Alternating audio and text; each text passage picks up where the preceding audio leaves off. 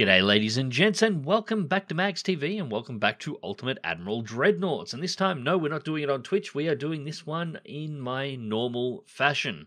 So we have a new mission to complete in the sequence. We have an enemy convoy, mostly consisting of transport ships to sink. However, it is defended by a heavy cruiser, and we have to use destroyers to take it out. So, we have enough of a budget to build 4, but we're definitely not going to get that. I'm aiming at 2 destroyers in total. Now, after the last battle of the Twitch stream, I've kind of got a thing for torpedoes. So these are going to be torpedo destroyers, big time. So first things first, well, we've got to place main towers first, otherwise it's going to crack about that. We've only got one option for each. Actually, let's... Yeah, that looks nicer. I like that.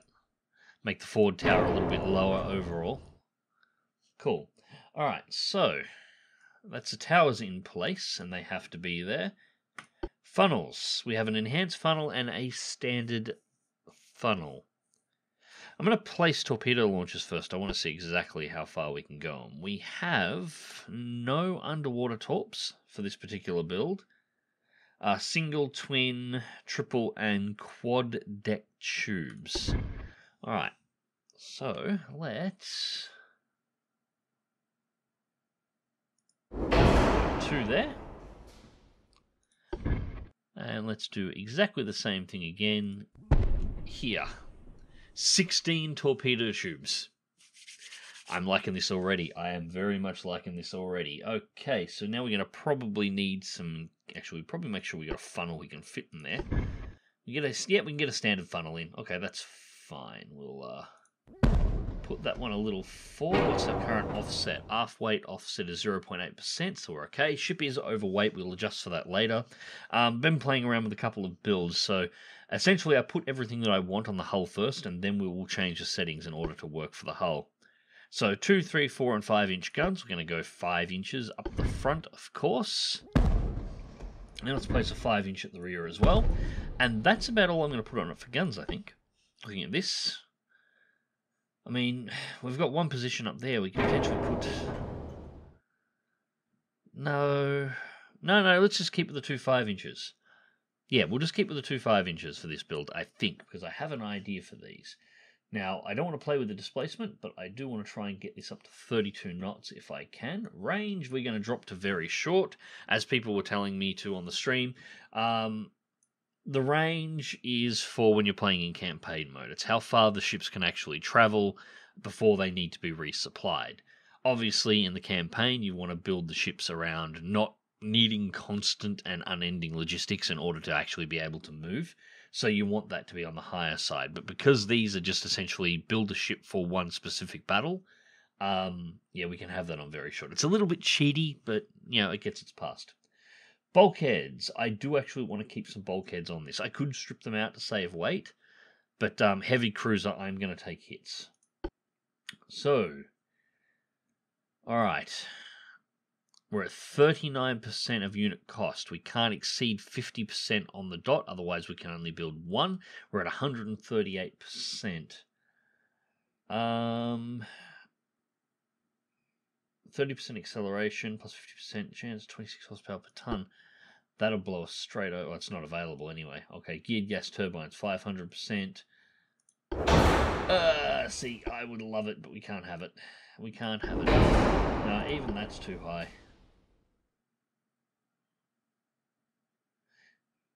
Yeah. We'll go with the steam and see what else we can do here to drop weight. We might be able to get that. Semi-oil, 50%, T.Flight ability, -2%, plus 100% ammunition. Yeah, that's not going to save us any there, I don't think. Plus 75% funnel capacity. We're only running on a single funnel.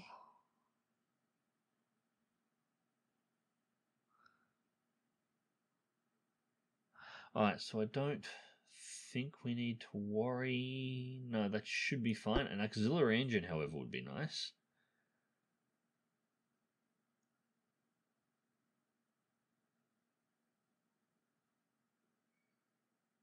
10%. Plus 25. Now that jumps us up a little, but we can save a little bit of weight here. We have access to all of the weights.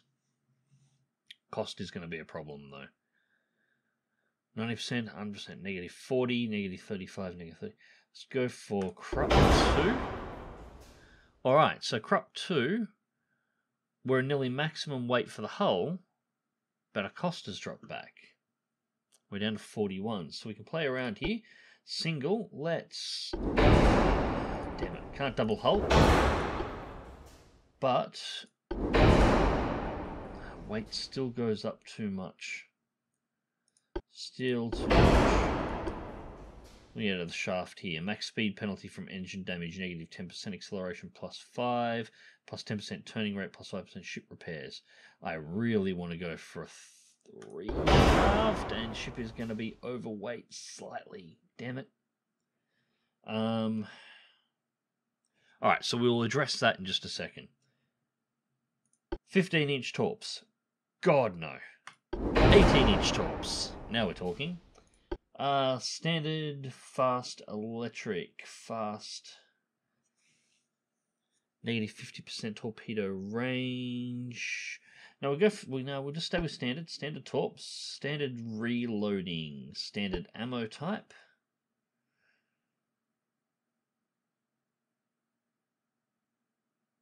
Plus 25 to launcher's weight. Plus 25 to launcher's cost. Plus 25. We still only get 1 here, so we're going to bring that back down. Okay, so this is what I wanted here. Lyddite rounds. Now these are nasty. Shell cost goes up, ammo detonation chance goes up, and chance of fire goes up. So put some risks on us. But 100% chance of HE fire shell. Or 100% chance that the main guns, those 5 inches firing HE, are actually going to set ships on fire. So we're going to have to drop some cost here a little bit more. We've still only got standard bunkheads, and we've got no real anti-flood. And we've got to save some weight.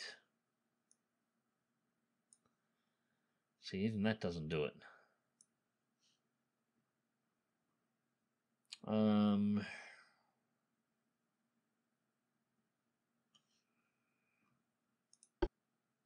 Wonder how crazy now we're both on both, so it doesn't.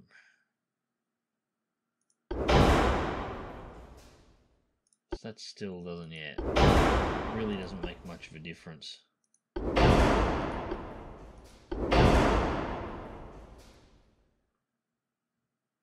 All I can do to solve the weight. Although, still slightly over at 31 knots. There it is. Okay, so we have the upgraded engine. 31 knots maximum speed, 1,730 tons, 1,730 tons displacement. We can have 2 destroyers, aft offset by 1.7%, which is perfectly fine. We're running an upgraded steam engine, we're running an auxiliary engine, we have the shaft 3, so we have increased acceleration and turn rates, which we want in a destroyer, and we have 16 18-inch torpedoes on board. I would like the extra ammo. Can we get it? No, we can't. Damn it. Alright. And we're carrying leadite explosives, so we can't really afford to get hit, which is kind of why I wanted to have the bulkhead still on board. But, yeah, because we could just detonate on impact because of this. But every shell guaranteed to start a fire on the enemy deck. Or, yeah, pretty much. If you hit something that can burn, it will burn. Yeah, that's something that I think we're going to need. So anyways, that is our new class of destroyer built. Let's see whether or not we can not. Alright, so we are playing as the Italian Empire versus the Austro-Hungarian Empire. 1 cruiser. Looks like 5 stacks. It seems to be representative of our build, so I'd have to assume that theirs would be the same. So 5 stacks, and we've got 5 transports we have to take out. Now, knowing this, transports will be armed. Probably 3 or 4 inch guns. Most likely 4 inch guns. Yes, target smoke is to the north. So that is fine. Now we are moving at 31 knots max speed. The game does play in real time, as you would expect it to. So, yeah, we're going to have to use some time acceleration in here, of course. And I'm going to detach... no, you keep going north. I'm going to detach our second destroyer and have them run separately from the word go. These aren't... Normally with a Dreadnought or, you know, a battleship, I'd keep them grouped up, but I want the destroyers to be a little bit free so they can sort of harass. The last thing to do, since we took it, that rather risky HE shell ammunition, switch both guns permanently to HE, and set the torpedoes to safe for the moment. So what these are your basic controls for the ship. So obviously ammunition type, auto, the guns will change automatically.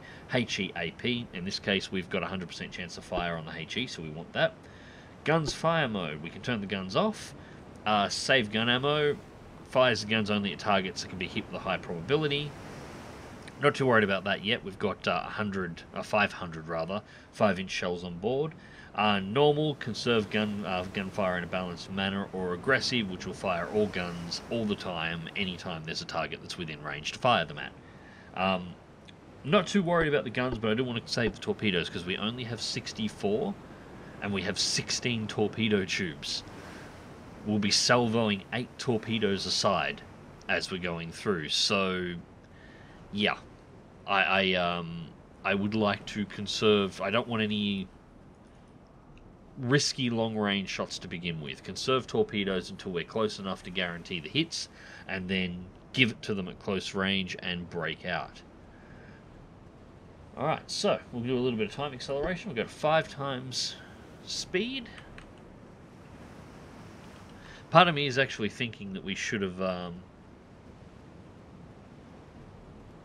maybe we should have sacrificed one of the launchers or 2 of the launchers and picked up some extra speed. I'm just concerned 31 knots is not as fast as I would like. And we have a target.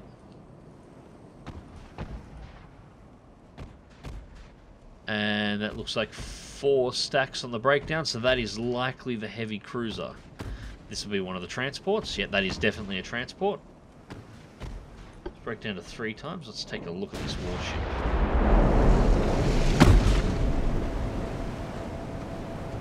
Alright, so a single to the rear. A single to the front.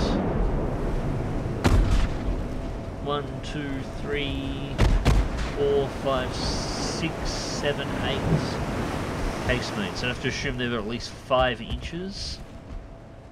And that'd have to be an 11-inch main gun. Alright, so yeah, nasty piece of kit. Alright, so 1, 2, 3, 4. Let's go for Salamander is going to be your target, and we'll get you to pop up the rear and go. Well, you've already got them targeted, which is nice. Alright, torpedo salvo off. Drop it back down to 2 speed. It's running a little bit too fast at the moment. And we're going to do a turn away. And then change direction again.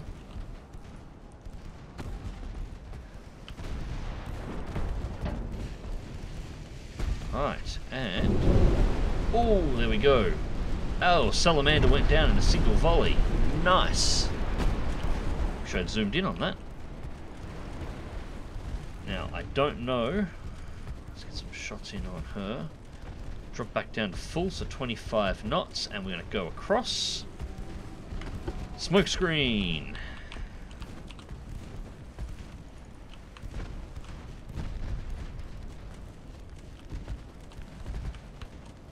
And cruiser's turning away. Alright, so I want to deal with these 3 transports before we go after the rest of the fleet.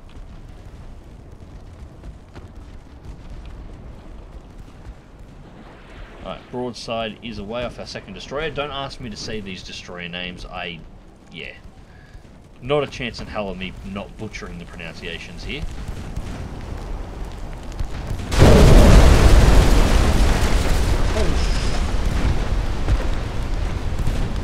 Yeah, I don't like your chances of remaining buoyant. I think we've got a pretty good cell, and another salvo's running through.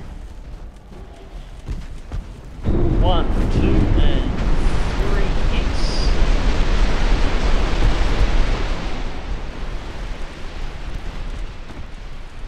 Okay, so we're going to do a turn. You're sinking, so that's fine.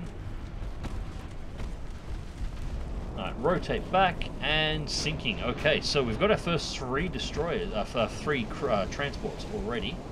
2 transports remaining, and now we've got to deal with that cruiser. And we've got a bit of luck to have the smoke going here. We'll drop you back down to half, although we've sort of got to keep them. Ouch, ouch, ouch, ouch, ouch. Alright, down to half, down to half. We should be well inside of our own smoke at this point. So this is what I'm talking about. The entire arse is on fire right now. Damage repair crews are no doubt doing their thing. But that was costly. We could lose the ship over that. Although flooding only appears to be in the rear compartment, but the fire is spreading up the decks.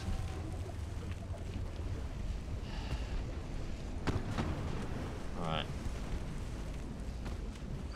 Go to maximum speed that you can make. Your new friend, you're going after that cruiser. We need to stop it. We've got to stop that cruiser right now. Normal. And set you to normal as well. If you can get a crack at them. He's going to get boxed in by his ships there if I can make the turn quickly enough. Maybe.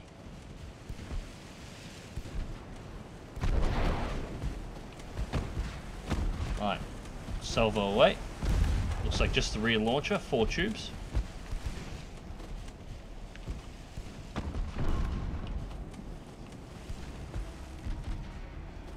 Alright, fire's done.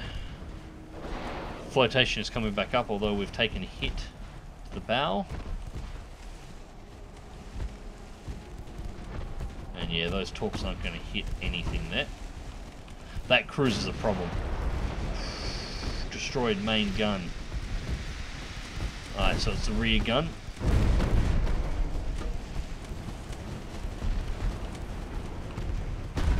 Yeah, that cruise is going to be a problem. That cruise is for the size of it and the guns that it's got on it. Oh, shit. That's what I was worried about.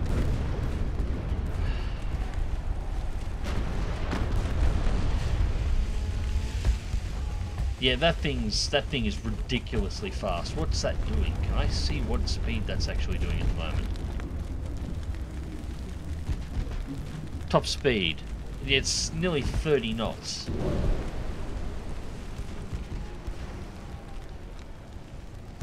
That was a torpedo hit to its ass, so hopefully that'll sort it out a little. Yeah, we've lost the engine. We've lost the engine. It's over. Maximum speed. In reality, is nothing. We've got no functioning engine.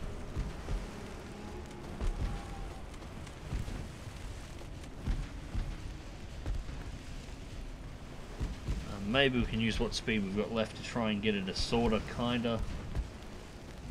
Oh, hang on, engine's coming back up again.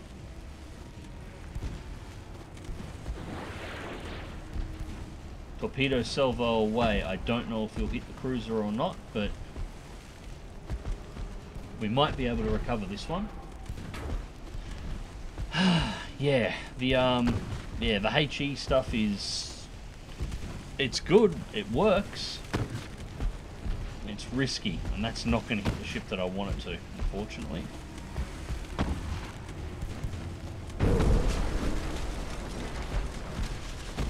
alligator's now knackered.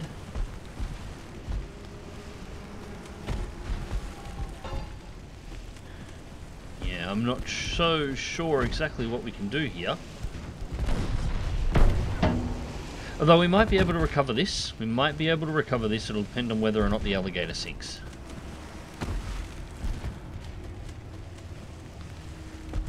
I'm pretty sure the mission objectives for this one were to sink.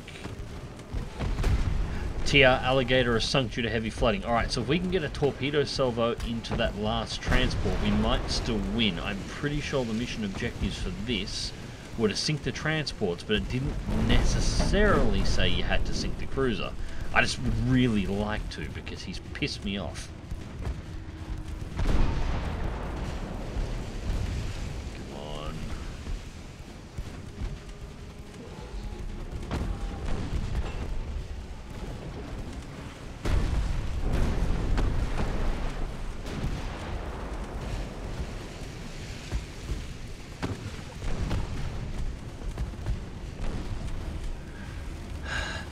Knackered, I'm barely moving here.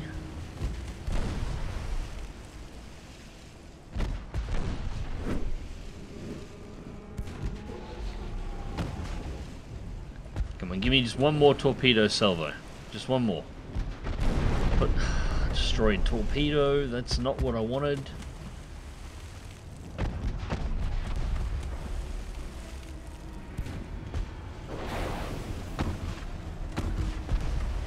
Not really there we go. We got a salvo out. Salvo. Oh, that is a. Oh, I reckon she's rooted.